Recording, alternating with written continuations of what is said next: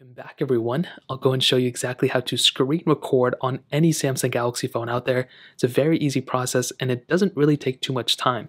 So what you want to do is you want to start off by swiping down on your specific Galaxy S21 FE. You want to swipe down once more until you get into this panel. Now what we want to do is we want to find our screen recording toggle here. Now if you don't see it, you can swipe over, click the plus button, and find the screen recording toggle here and drag it down.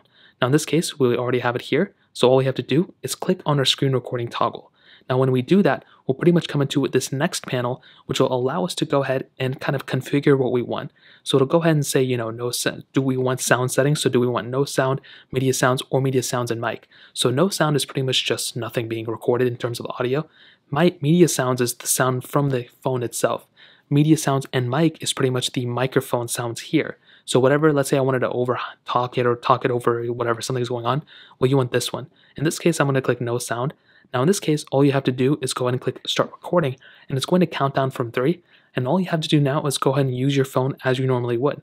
So you can go maneuver through here, go through here, and pretty much whenever you're done, you can go ahead and you'll see at the top right here, you can click on this option and you can go and click on the stop button right there. Now when you do that, you'll see if you swipe down, it'll go ahead and say video saved. And all you have to do now is, even if you don't see that right there, you can swipe up, go straight into your gallery application, which is right here, and you'll basically be able to see that video that we just made, that screen recorder. So we can go and click here, and here's that video we just made. And from here, we can do whatever we want to. We can go ahead and edit the screen recording. We can share the screen recording out. We can delete it if we want to as well. There's a lot of options here. We can click on the 3 dots and move on from there. So there's a lot of different things you can do here, but that's pretty much how you do it. If you guys have any other questions or anything, let me know in the comment section below. Hit the like button, that would mean so much, but definitely hit that subscribe button.